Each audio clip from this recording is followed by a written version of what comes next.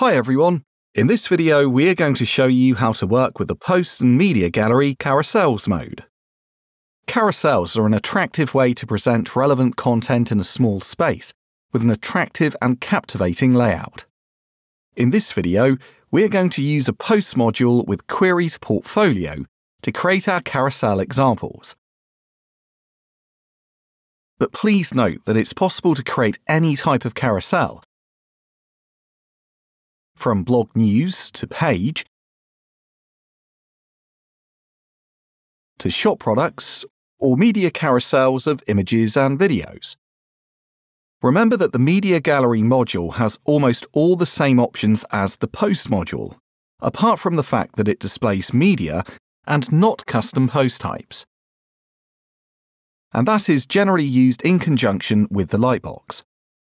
There are some minor differences, like the fluid heights option, that is only available for the Posts module. So, please note that all the features we see in this video are also available through the Media Gallery module. To activate the carousel mode, just open a Posts or Media Gallery module and in the tab General, activate the Carousel Layout option. Thanks to this option, it's possible to switch from grid to carousel mode easily.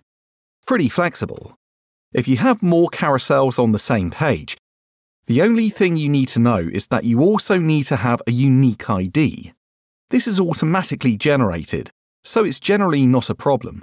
Just remember to change it if you duplicate a carousel. Now that we've activated the carousel mode and we know the ID must be unique, let's find out the main options in the Module tab. In the Module tab, it's possible to define the main carousel options. The first group of important options that are present in the Module tab are those related to the number of visible elements displayed by the carousel active state. Here it's possible to set how many elements to have for desktop, tablet, and device. For example, it's possible to display 2 or 4 elements, just to try some variations.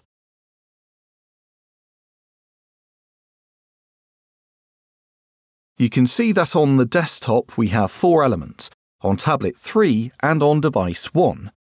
Let's go see it thanks to the practical responsive tool that is part of the page builder. In fact, on tablet we have 3 items visible at a time, while on device 1 visible at a time. Perfect. Now I get back to the desktop mode with the 4 visible items. I set back a standard 3 elements for now. Unlike the grid mode, where the ratio of the thumbnails is located in the Blocks tab, because the variation can also be applied to a single specific element, for the carousel mode, the thumbnail ratio option is in the Module tab. Let's test a different ratio. For example, 3 to 4 to understand it. Or we can test a square that is referred to as 1 to 1. Note that the last value of the ratio dropdown is fluid. When this option is activated, you can change the height of the thumbnails on a percentage value relative to the height of the browser viewport. This way, it's possible to create a fluid carousel where the elements occupy the height of the browser perfectly. An example is the carousel portfolio of the Uncode demo. Shall we see how to make this creative layout? Follow me. First, I make the row full width and eliminate any padding.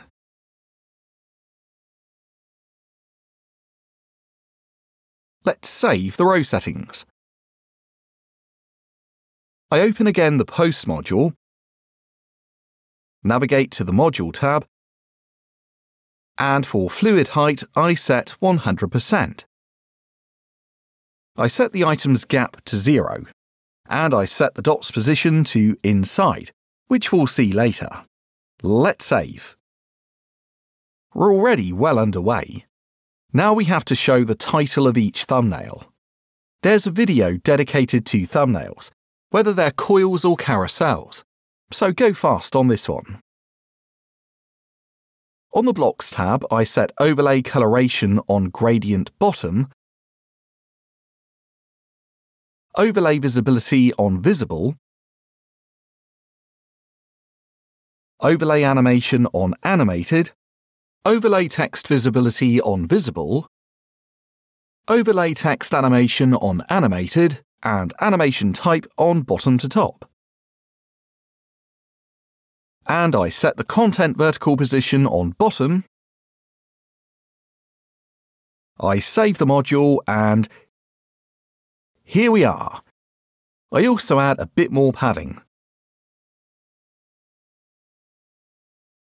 Cool, right? Here we have a title that hides on hover and the animation is pleasant. Shall we turn this into a full screen header? Nothing simpler. All we need to do is set only one visible item value at a time. So I go in the Module tab and I set one item for all the views. What a transformation! Of course, I could have a nice big title in the middle or show more information, but let's not take too long, otherwise we risk losing the point on the carousels. I go back a few saves thanks to the action history, so we can continue the tutorial on the main carousel options. In the video tutorial dedicated to thumbnails, we have already described the elements list. Just remember that thanks to these options, it's possible to choose which elements from the list will be part of the thumbnails. To make you better understand this option, let's set the block layout to Content under Image. In this mode, any additional elements will be shown below the media and not at the time of hover. So it is clearer to show you the element settings. With the elements, it is possible to add or remove elements to customize the thumbnails.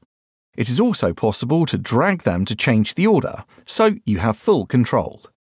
Following, there are a series of useful options such as the transition type, which can be slides or fade, the auto-rotate slides option, which specifies the automatic timeout before a carousel progress occurs, and the navigation speed, which indicates the transition speed. The loop option makes the carousel infinite. When you get to the last element, the sequence is repeated. In a few words, the carousel duplicate last and first items to get loop illusion. The overflow visible option makes the elements overflow the container, getting rid of the cropping area. You can see that activating this option, the elements outside the carousel stage are visible. I personally love this option because the carousel becomes very modern and dynamic. Then there are the navigation dots and if the overflow visible is not active, the navigation arrows. Thanks to these options, it's possible to add, remove, or modify the navigation control's appearance. Each of these options has settings such as spacing, skin, and position control. Following, there are three options that work when the visible overflow option is active. In fact, they refer to the not active elements or those that are outside of the main stage. It's possible to set the external elements as semi-transparent. Here you can see that these elements are semi-transparent, and this effect helps to focus on the active elements. Then it's possible to see the elements as scaled and not clickable, so that the elements outside the stage can only be dragged and not clicked. Here in action you can see how the external elements scale, and this helps to focus on the active ones.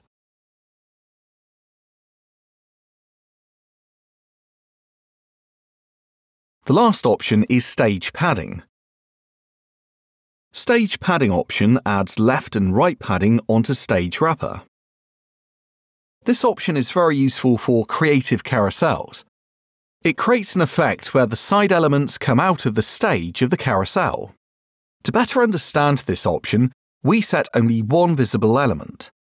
So in the items options, I set one item on desktop, one item on tablet, and we already have one item on device.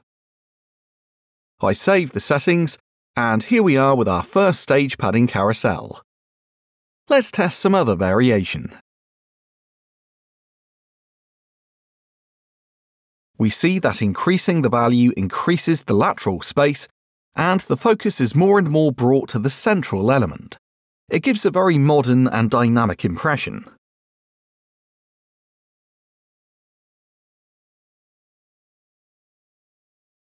The carousel can also be used to create a slideshow, and it's very simple.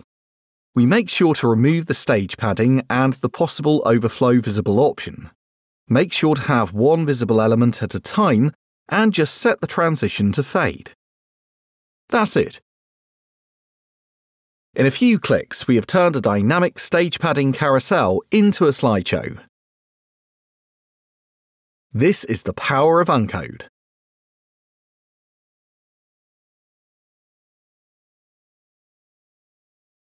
As always, when working with a posts and media gallery module, which are quite advanced and have many options, I remember that there is always the wireframes plugin.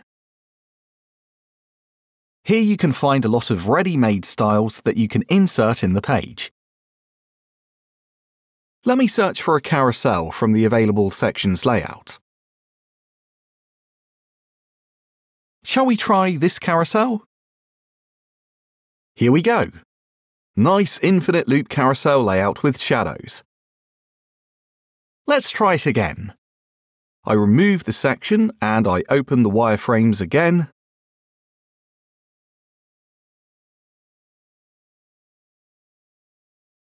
Let's try this carousel with dark background and scaled items. That's it. This is a nice layout. Thanks to all these options combined together, it's possible to create any type of carousels, as shown in the Uncode demo. Now it's your turn to start creating impressive carousels for your new site.